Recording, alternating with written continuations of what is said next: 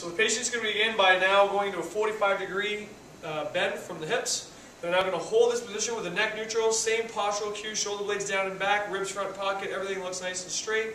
For the eye, they're going to set the shoulder blades down and back, and then bring the arms back into extension, squeezing through the shoulder blades, returning back down. Okay, next letter they're going to do is a W. Thumbs are pointing up towards the sky or back behind them slightly. Shoulder blades are down and back, and then they're going to retract, all the while keeping the shoulders away from the ears. Next letter is a T.